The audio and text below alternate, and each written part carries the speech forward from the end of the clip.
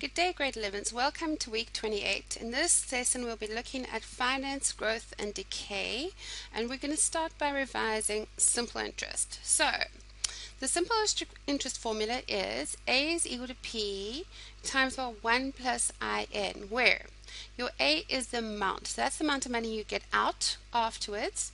Your P is your principal, which is the amount of money you invest. I is your interest, which is always in decimal form, and N is the number of years or the number of terms which the I is applied. So let's do an example. John invests 45,000 Rand for 5 years. Adams Bank offers a savings account with simple interest of 13.5% per annum. What would John's new balance be after 5 years?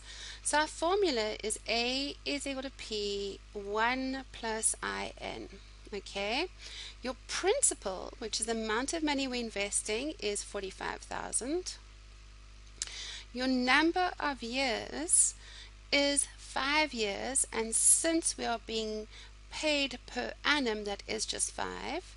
Your I is your simple interest, which is 13.5 divided by 100, which is going to be 0.135.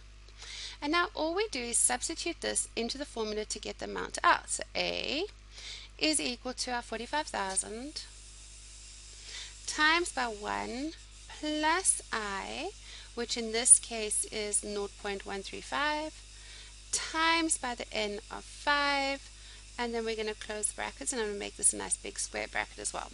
So now we get out our calculator, and we go, okay, fine.